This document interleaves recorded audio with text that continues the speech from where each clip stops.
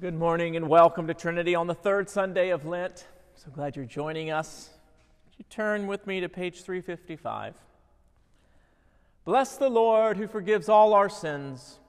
His mercies endure forever. Almighty God, to you all hearts are open, all desires known, and from you no secrets are hid. Cleanse the thoughts of our hearts by the inspiration of your Holy Spirit, that we may perfectly love you and worthily magnify your holy name, through Christ our Lord. Amen.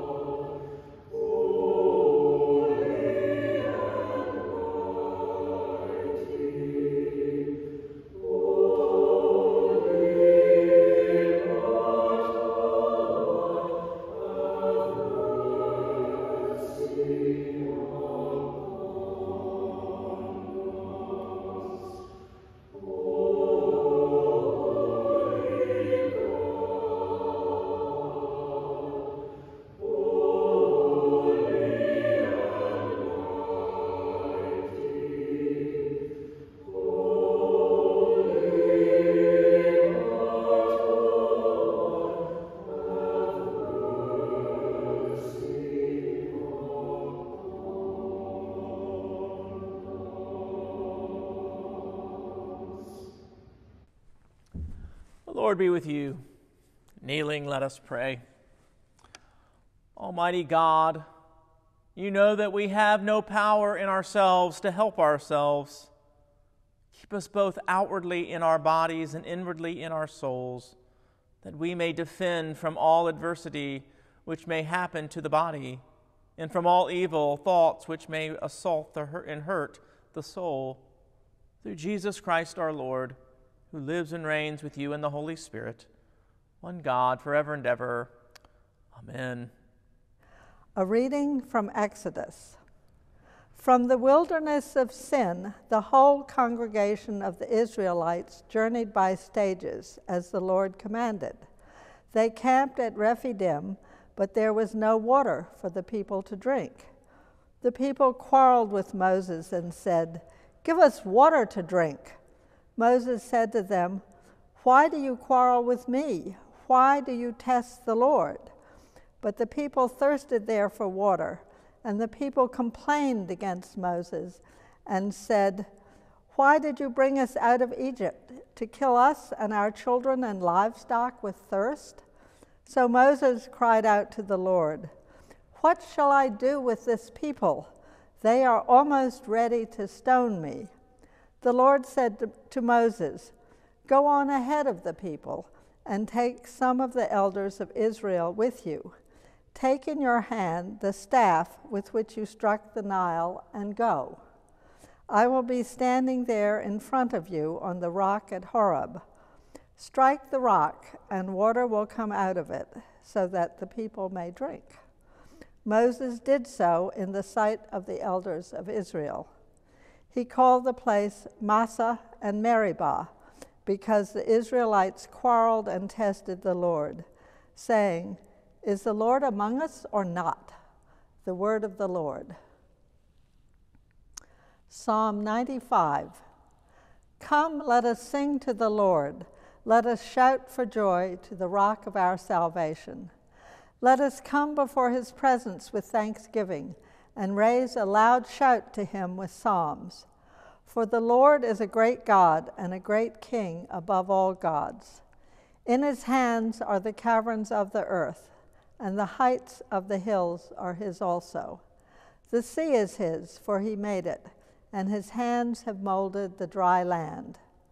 Come, let us bow down and bend the knee and kneel before the Lord our Maker. For he is our God, and we are the people of his pasture and the sheep of his hand. Oh, that today you would hearken to his voice.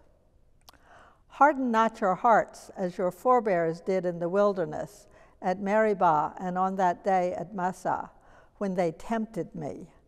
They put me to the test, though they had seen my works.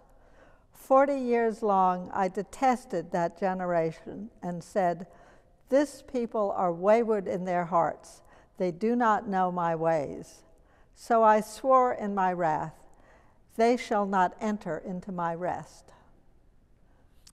A reading from Paul's letter to the Romans.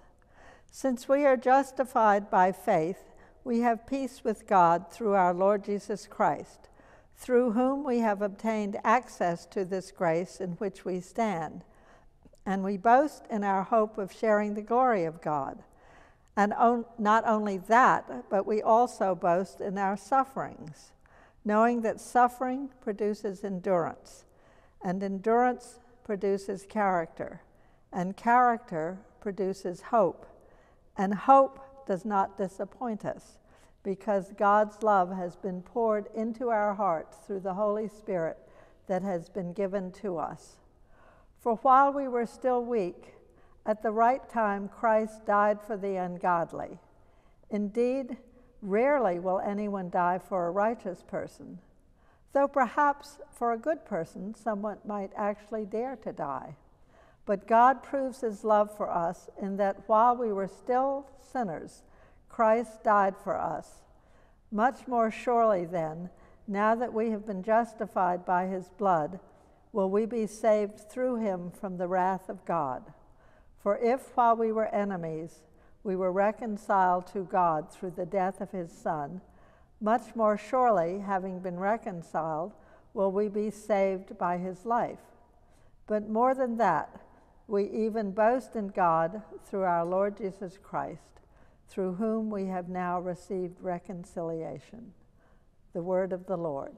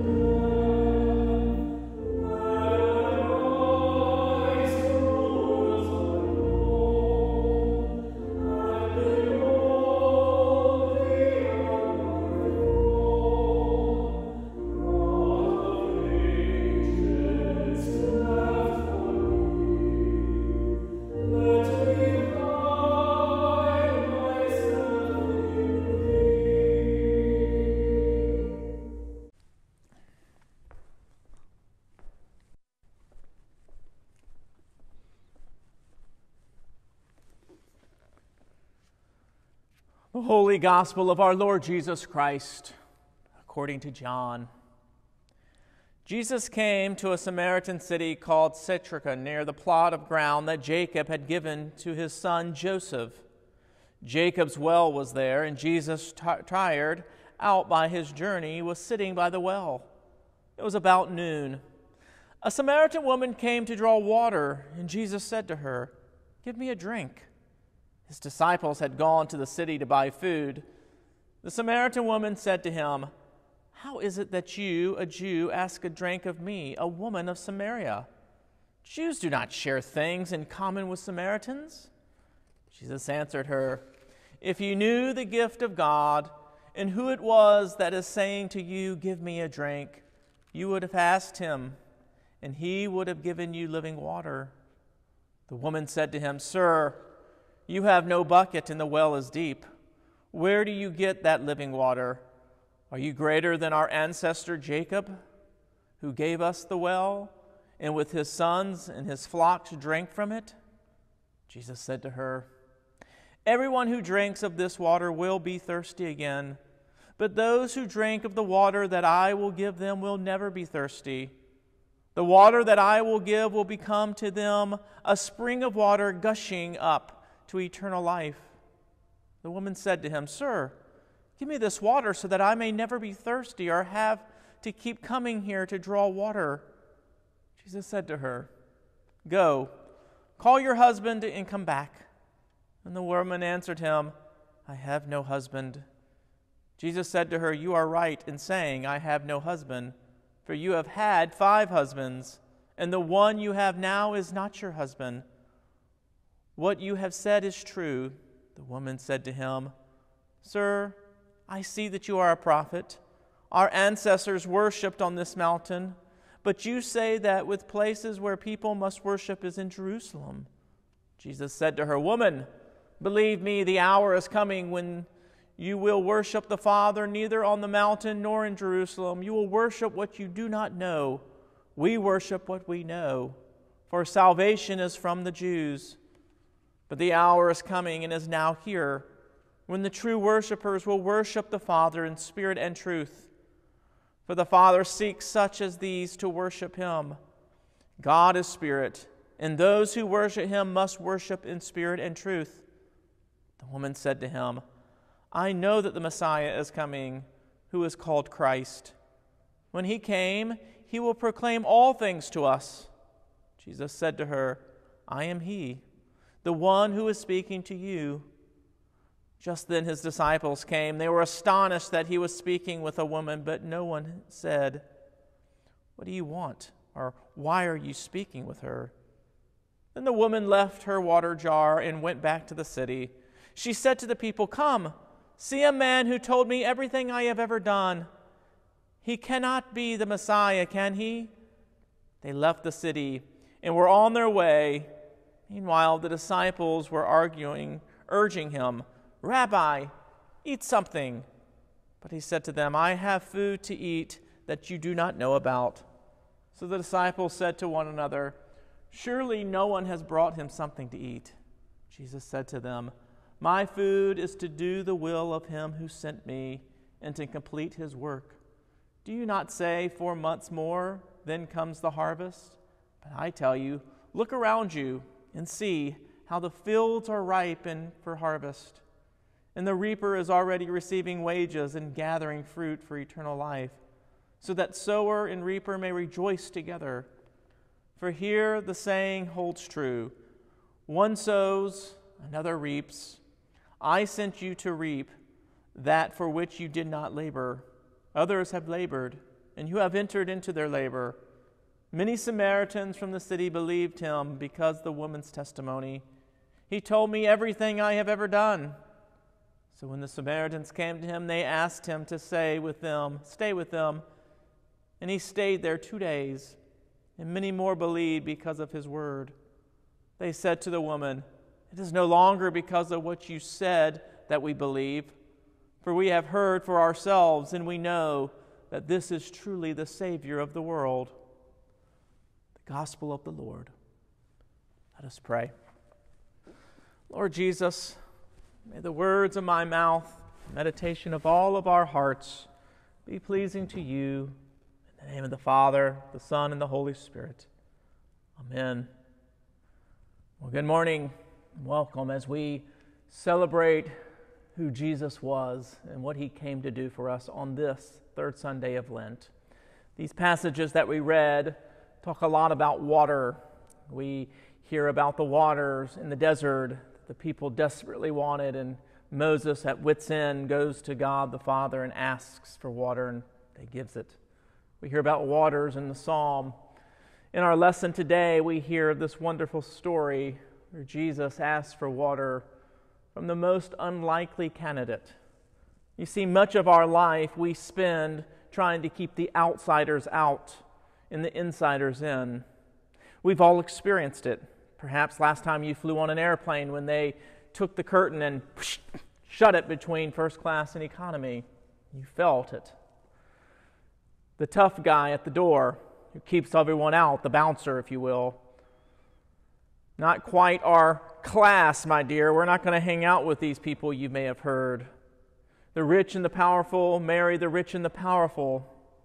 And our gospel passage this morning is about an outsider. Jesus and his disciples were traveling north to Judea, the area of Jerusalem, back up to Galilee, and Jesus is home. It's where he grew up. He knows this area quite well. And most Pharisees refused to go into that area. They would in fact spend an entire extra day to go around it, so not to have to go through Samaria. Jews hated the Samaritans. They were half-breeds. They weren't fully Jewish. They weren't fully Protestant. They were just half this and half that, and they were the lower class. And true religious Jews didn't want to have anything to do with them. In fact, if they were to go through their region, they had to spend the better part of a day or so to become clean again. But Jesus doesn't take the bypass. He doesn't take the safe route through the suburbs. He trucks right through the seedy, unclean part of town, and a wonderful thing takes place. You see, Jesus and his disciples reached a city in Samaria called Sychar. You pronounce it how you want to. And they're hot, and they're tired, and they're thirsty. And it's in the desert in the middle of the day. It's brutal. And the disciples go into town to get some supplies. And Jesus just waits. He sits down by a well known as Jacob's well. And you can imagine he's hot, thirsty, would love to have a little bit of that water, but has no way of getting it. Until a woman comes, and he asks her for a drink. God is thirsty, and he becomes vulnerable with this outcast woman, and he expresses his need, and it's scandalous. This woman that Jesus encountered was ultimately an outsider. She was the outsider of outsiders, to be honest. In that day and age, women had a lower class. It was ugly. It's not right. Jesus didn't think it was right. She was also a Samaritan, which I said were the half-breeds. They were traders. The descendants of the Jews married and had children with Babylonians during the captivity. Born differently. They looked differently. They worshiped differently. They lived differently. They had no power. They had no control. Because she was a Samaritan, she was unclean. And Jesus was not supposed to interact with her. And because she was a woman in a particular society, she was not to associate with any male who was not her family. And so this whole scene is a little bit sketchy. It's a little bit unusual. Jesus liked the unusual. That was the basis for human division at the time. Clean and unclean, holy and unholy, male and female. And Jesus totally blew up the whole system. Jesus wasn't worried about himself becoming unclean. He's not worried about clean things becoming unclean. He's into making all things clean. He's not worried about insiders losing status and becoming outsiders. He's into inviting outsiders in. In fact, he's into destroying human categories altogether. That's for you too. Not just an obscure Samaritan woman in the Middle East 2,000 years ago. It's for you. That's for the unevangelized, unclean, wounded areas of our own hearts. That's for the do not trespass signs you have posted on your soul. That's for the he can't possibly love me there, in that area of my heart. Well, all of us have those areas. They all scare us to death because we crave intimacy and love and kindness in those places also, and yet we fear rejection. We fear that he'll kick us out if he finds out what we're really like, what it's really like in here. Oh, but friend, don't be afraid. As we talked about last week, there's no need to be afraid anymore. He's not like that. He's so clean that he makes the unclean clean. He's so in that he brings the outsiders in too. So this woman that Jesus had no business talking to, no reason to talk to other than the fact that he was the creator and he loved her, they end up having quite an interesting exchange, don't they? Jesus sees right through her. To you all hearts are open, all desires known, and from you no secrets are hid. It's becoming very evident in this conversation he's having, isn't it? This woman apparently had a thirst for men. At least 6 men involved with her so far. Don't know what's going on here, but probably seeking identity through love and relationship. Love and relationship junkie is what she probably was, just like many of us. She's really good at pretending, like we all are, and good at lying, like some of us are, and good at hiding, like every one of us are, and the good at telling stories to protect the tender places of her heart.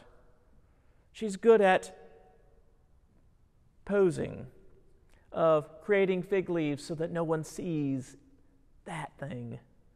She's good at hiding those ugly, wounded, afraid parts of her heart, and fronting so that no one knows who she really is. Jesus says to her, "Go get your husband." And her answer is interesting. "I don't have a husband." Again, she's protecting, she's posing. Well, okay, I'm between husbands maybe. And Jesus sees right through the lie. He knows all hearts, right? And Jesus doesn't see through her and judge her. He sees through her and loves her. Have you ever experienced that? Has anyone ever see all of you, all of your baggage, all of your scars, and loved you right there in that place where you're so ashamed and thought you were unlovable? If it's happened to you, you probably fell in love with that person. There's a good chance you married them. And if not married them, there's a good chance they're your very best friend. That's exactly how Jesus loves you.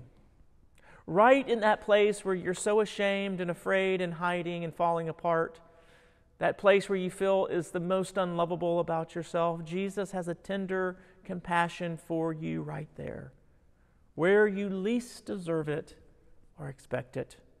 While she was still a sinner, the scripture says, Jesus offered her salvation. He offered her himself, even before she confessed her sin. You're right about me, Jesus. The doctor's diagnosis is true. While she was in the midst of her thirst for men, Jesus offers himself to her. Those who drink of the water that I give them will never thirst. The water that I will give will become in them a spring of water gushing up to eternal life. And the woman said to him, "Sir, give me this water." Friends, this water is for you too. It wasn't just for her, it's for you. While we were still weak, at the right time Christ died for the ungodly. Indeed, rarely will anyone die for a righteous person, though perhaps for a good person someone might actually dare die. But God proves his love for us, and that while we were actively sinners, he died for us. It's the passage in Romans that Jolly just read a few moments ago. It's a beautiful passage because it's true for every one of us. While we were still sinners, actively misbehaving, Christ died for us. His kindness leads us to repentance. His kindness leads us to point of being able to tell the lawful, scary truth about ourselves. And His kindness leads us to find shelter in His wounds. What a relief. By maintaining all these fraudulent identities is exhausting. The one who knows you fully also loves you fully. The one who knows you fully also loves you fully. And because He loves you fully, the one who knows you fully died for you in order to take fully away all of your sin. Then Jesus takes another risk with this woman. Jesus doesn't keep His true identity hidden. He lets her in on a secret of His own. He gets a little bit more vulnerable with him. Up until this point, nobody really knew who He was except His disciples. He kind of kept that back. But He decides to let this woman know who He is. In the middle of her wanting to argue about religion, He comes right out and says it. I know that the Messiah is coming, who is called the Christ, the woman said. And when He comes, He will proclaim all things to us. And Jesus said to her, I am He, the one who is speaking to you. Think about this. The first person to whom Jesus openly and unequivocally revealed that He is the Messiah, other than His disciples, wasn't the religious authority or the political power brokers or the wealthy merchants, but an unclean Samaritan woman, a despised outsider. It's almost like He was saying, I came here for you and your people too. I came here to save and rescue you. I came here to die for you. I came here to take away your sins too. With Jesus, the playing field of humanity is leveled. No insiders or outsiders, no clean or unclean. All are broken, all are rebellious, all in desperate need for rescue, all enemies of each other and God. All need reconciliation with each other and with their Heavenly Father. And yet, all deeply and perfectly and radically loved in Christ. All washed clean in His blood. All invited into His kingdom. All made insiders because He adopted us as His own sons and daughters. For if while we were enemies, that's an outsider, we were reconciled to God through the death of His Son, much more surely, having been reconciled, will we be saved by His life. But more than that, we even boast in God through our Lord Jesus Christ, through whom we have now received reconciliation. At this point, the disciples come up. They interrupt Jesus and the woman, and they were scandalized that Jesus was here having an intimate conversation with this Samaritan woman. We will just pretend that we didn't see that, Jesus. Let's get on out of here. But Jesus doesn't try to argue with them. He just tells them that there is a world full of outsiders who need to be invited in. And what does that look like for you and me? Maybe we should stop seeing evangelism as sales and negotiation and start seeing it as simply inviting outsiders into something good. But the woman already knew that. But by this time, the woman had gone into town, and she's told everybody what had happened to her. This woman went into town and becomes an evangelist. Why? Because in Jesus she found mercy and love and relief, not mere life principles. She found healing. She found a guy that she could depend on. She found a guy that actually knew her fully and still loved her and accepted her. And she wanted her friends and her family to meet this guy. Come and meet this guy, she says. So they do. And they invited him to stay. And he doesn't just breeze through town with a few encouraging words and get his water and supplies and make his way on. No, Jesus stayed. He stayed with the outsiders. Scripture says many Samaritans from the city believed in him because of the woman's testimony. He told me everything I have ever done." And so when the Samaritans came to him, they asked him to stay with them.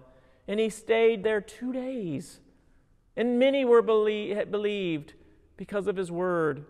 And they said to the woman, "It is no longer because of what you said that we believe, for we have heard for ourselves, and we know that this is truly the Savior of the world." The point is this: you and I, we are that woman. We are those Samaritans. We're the unclean outsiders whom Jesus loves and for whom he gave himself and bled and died in our place to take away our sins and to bring us into his family. Friends, the days of being an outsider are over. The days of having to pretend are over. The days of needing to adjust our spiritual fig leaves so that nobody knows just how unreligious we are over. Because the one who made you knows you. And the one who created you loves you. And he invites you to come. Come be an insider with him. And invite all your friends to come be insiders. The greatest thing we can do now is go and tell our neighbors the best news we know, that you know a guy who knows them by name and loves them and invites them to become an insider in the kingdom of God. I pray and I hope that this Easter you will invite every outsider you know to fill the pews of this church. I would rather the members of this church sit out in the courtyard and we fill this place with outsiders who have never heard the good news, and we present to them the greatest news the world has ever known, that Jesus the Christ is really who he said he was, and he's come to give them a brand new start.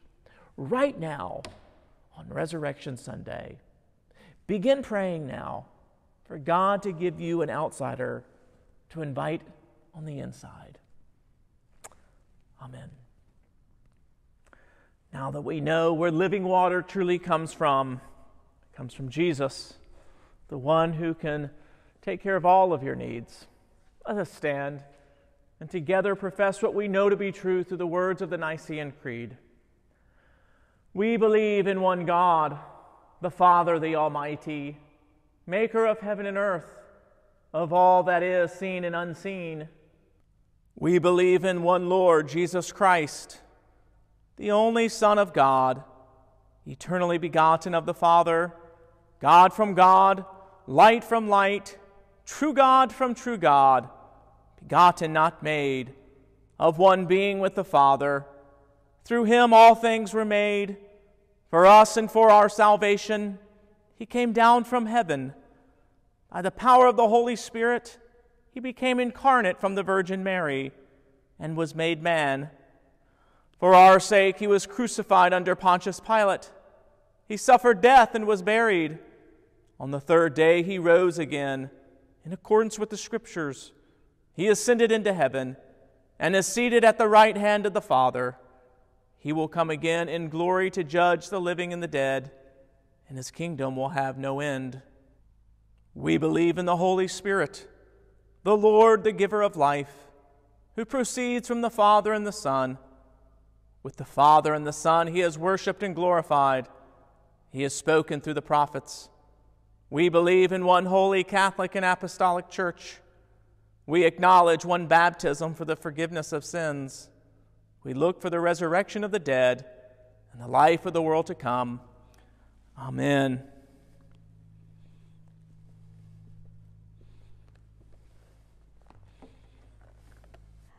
Prayers of the people. God sent the Son into the world to save the world. As we prepare for the Paschal feast, let us earnestly beseech God to grant all peoples everywhere new birth in the Spirit. For the Holy Catholic and Apostolic Church throughout the world, a sign on earth of the kingdom of God, Lord, in your mercy, hear our prayer. For Mark, our bishop, for all priests and deacons, for all who minister in Christ, and for all the holy people of God, Lord, in your mercy, hear our prayer. for all who share the faith of Abraham, and for all nations and families of the earth. Lord, in your mercy, hear our prayer. For all who are tempted, oppressed, afflicted, or in need, Lord, in your mercy, hear our prayer. For those who rest in Christ, and for all the departed, Lord, in your mercy, hear our prayer. For our families, friends, and companions, and for all those we love, especially Ann Coyner, and those named on our parish prayer list. Lord, in your mercy, hear our prayer. Blessed are you, God of Abraham, for you made of your people a great nation. Receive the prayers we offer this day for all those in need in every place, and bless us as we come to your altar. Glory to you forever and ever. Amen. Amen. And now let us confess our sins against God and our neighbor. Most merciful God, we confess that we have sinned against you in thought, word, and deed, by what we have done and by what we have left undone. We have not loved you with our whole heart. We have not loved our neighbors as ourselves. We are truly sorry, and we humbly repent. For the sake of your Son, Jesus Christ, have mercy on us and forgive us, that we may delight in your will and walk in your ways, to the glory of your name. Amen. Almighty God, have mercy on you, forgive you all your sins through our Lord Jesus Christ, strengthen you in all goodness, and by the power of the Holy Spirit, keep you in eternal life. Amen. The peace of the Lord be always with you. And also with you. Let's greet each other in peace. Good morning. I'm so glad you're joining us on the virtual service. I hope that sermon inspired you and reminded you that you are an insider. Not because I say so, but because the one who knows everything says so. And he invites you to this altar rail to receive afresh and anew from him, to receive from his table, to take of his body which was broken for you, and to take from his cup that washes you clean, and become a true outsider that is now an insider, with a big smile on your face, knowing that you are loved and forgiven and redeemed. I hope you'll come and remember that, and that the news will be so good, so true, that you can't help yourself but to do exactly what the woman did. Go into town and tell your neighbors that you've met a guy who knows you well, and you introduce them to him. I hope you'll do that. We have several things happening in the life of this church that I'll invite you to be a part of as we prepare for Easter morning. We have a quiet day on Saturday the 18th. I invite you to come if you just need a place to be, to relax and to pray and to spend time with your Heavenly Father. We're going to start at 9 and we'll end with lunch and Eucharist. I hope you'll make that part of your Lenten journey. We also have a 5 o'clock service that meets in here every week. Perhaps Sunday mornings are difficult for you to make. 5 o'clock is for you. I call it Guilt-Free Sunday. You can go fox hunting, play a little golf, do some tennis, get some yard work done, and then come in the week or begin the week, depending on how you see it, at 5 o'clock for a 45-minute service right here at Trinity. We call it the Sanctuary Service. It's peaceful, it's candlelit. It's a lovely way to end or begin your week. Well, with that, I invite you to give to this parish. You can simply follow the prompts here in the bottom of the screen. I'll remind you of the words of Jesus, who said it is more blessed to give than to receive. And I invite you, give generously, not because you have to, but because you get to. And then come, meet me at this table where Jesus is your host. Oh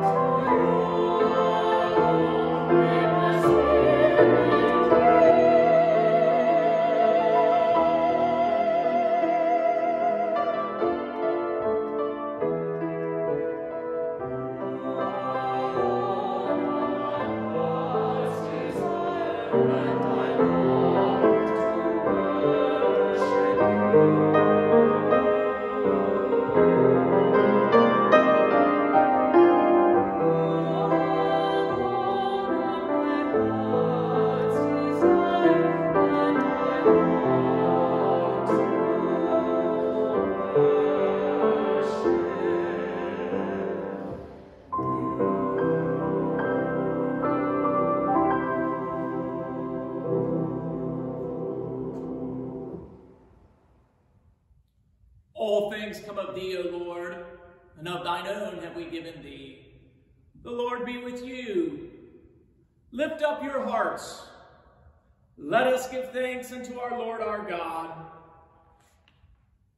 It is very meet, right, in our bound duty, that we should at all times and in all places give thanks unto thee, O Lord, Holy Father, Almighty, everlasting God, through Jesus Christ our Lord, who was in every way tempted as we are, yet did not sin, by whose grace we are able to triumph over every evil, and to live no longer unto ourselves, but unto him who died for us and rose again.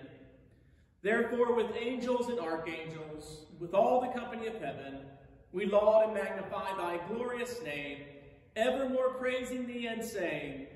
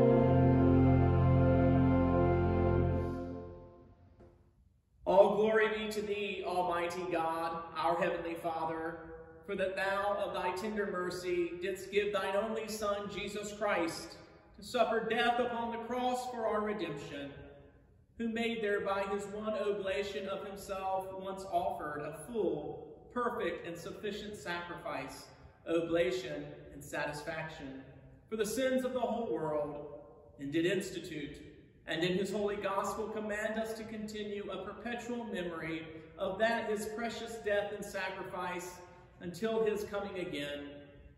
For the night in which he was betrayed, he took bread, and when he had given thanks, he broke it and gave it to his disciples, saying, "Take, eat. This is my body which is given for you. Do this in remembrance of me." Likewise, after supper, he took the cup, and when he had given thanks, he gave it to them, saying, "Drink ye all of this, for this is my blood of the New Testament, which is shed for you and for many, for the remission of sins. Do this as often as ye shall drink it in remembrance of me."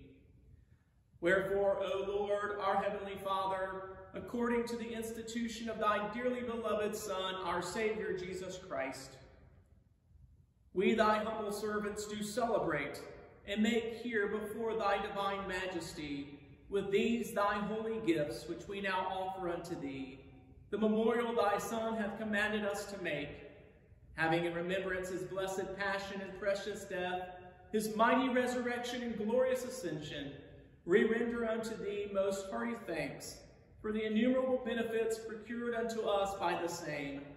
And we most humbly beseech thee, O merciful Father, to hear us, and of thy almighty goodness vouchsafe to bless and sanctify with thy word and Holy Spirit these gifts of preacher, of bread and wine, that we, receiving them according to thy Son, our Savior Jesus Christ, holy institution, in remembrance of his death and passion, may be partakers of his most blessed body and blood.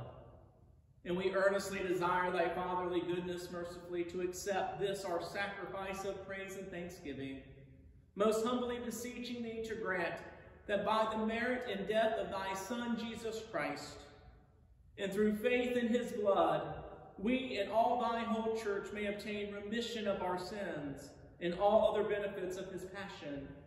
And here we offer and present unto thee, O Lord, ourselves, our souls and bodies, to be reasonable, holy, and living sacrifices unto thee, humbly beseeching thee that we, and all others who shall be partakers of this holy communion, may worthily receive the most precious body and blood of thy Son, Jesus Christ, be filled with thy grace and heavenly benediction, and made one body with him, that he may dwell in us, and we in him.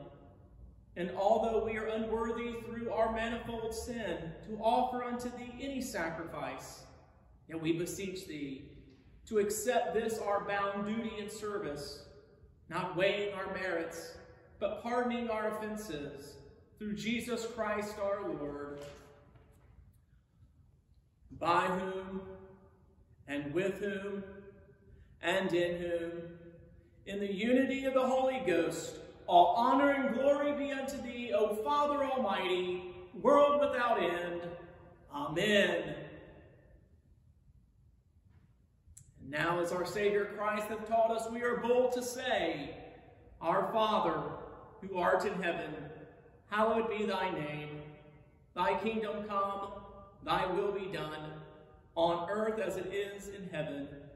Give us this day our daily bread, and forgive us our trespasses as we forgive those who trespass against us. And lead us not into temptation, but deliver us from evil. For thine is the kingdom, and the power, and the glory forever and ever. Amen.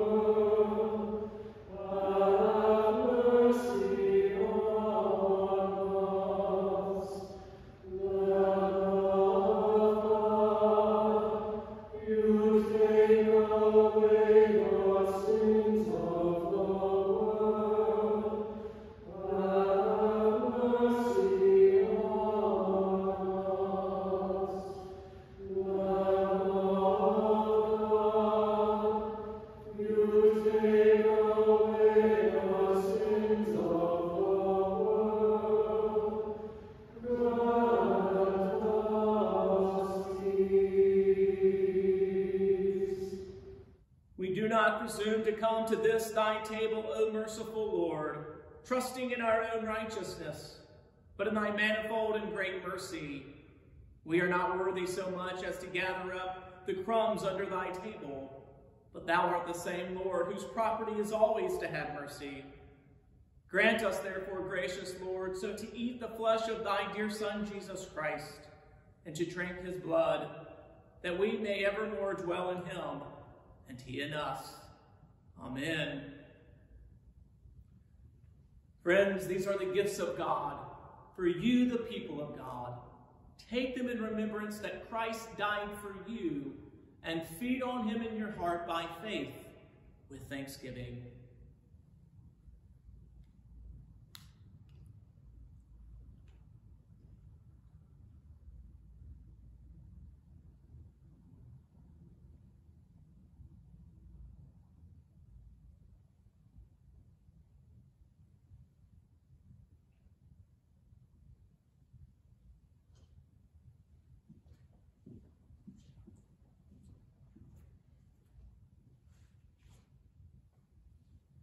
Would you please join me in our post-communion prayer, found on page 339.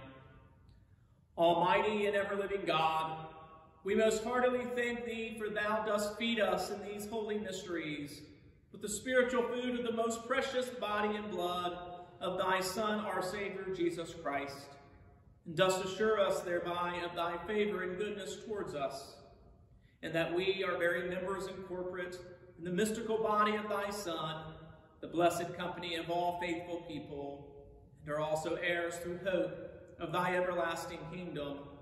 And we humbly beseech thee, O Heavenly Father, so to assist us with thy grace, that we may continue in that holy fellowship, and do all such good work as thou hast prepared for us to walk in, through Jesus Christ our Lord, to whom with thee and the Holy Ghost be all honor and glory, world without end. Amen. And now may the peace of God, which passeth all understanding, keep your hearts and minds in the knowledge and love of God, and of his Son, Jesus Christ our Lord. And the blessing of God Almighty, the Father, the Son, and the Holy Ghost, be amongst you and remain with you always. Amen.